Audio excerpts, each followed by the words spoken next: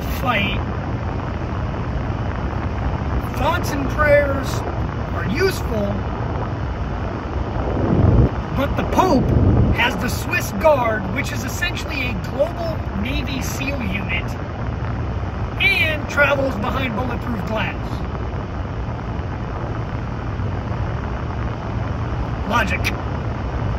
Another fun fact is Nancy Pelosi wants to ban bump stocks, which have been banned for like 2.5 years by President Trump.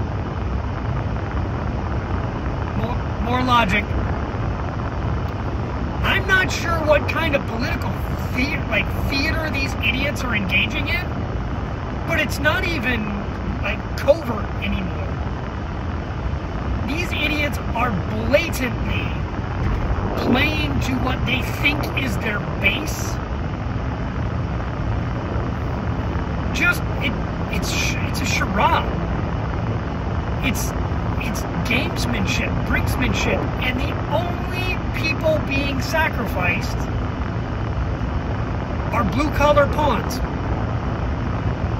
Because even if they ban something, rich people are going to have access to it. When the IRS was used as a tool to go after mobs in the 30s, they weaponized money. They weaponized the IRS and created the National Firearms Act, which restricted fully automatic weapons and silencers and a few other items like short barrel shotgun and stuff like that.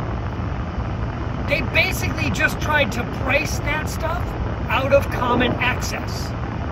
You could still get them, you just had to pay a bit more. And back in 1937, when they passed that nonsense, or 1938, when they passed that nonsense, $200 was a metric shit ton of money. I have news for you. When gas is $5 a gallon, it's $200 is still a lot of money. So it's not that you can't have a machine gun, you just have to be able to pay to get one. When Reagan banned the manufacture of new machine guns for civilian sale, he didn't limit your access to them, he just limited production of them. And all that did was drive the price up. When it drove the price up, it again made the cost of ownership the barrier to entry. You can't have a machine gun unless you can afford to buy one. And just like now, all of a sudden, when you limit production, it becomes like a rare coin. When you cap production, you don't limit use, you just raise the price of it. So here we are, again, limiting the common man, woman, child, other, he, she, him, sure, whatever, from having it.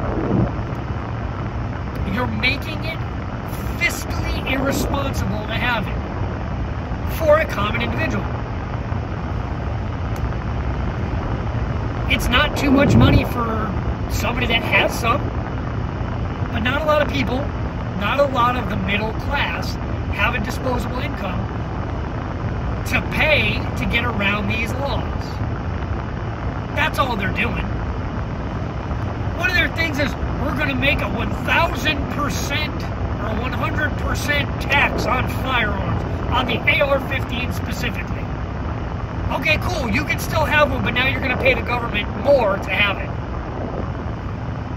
You're not reducing it, you're just making it more expensive and you're profiting off it.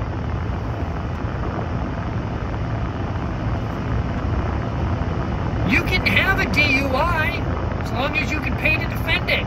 It's not illegal. You can crash into a 90-year-old and they'll drop the charges.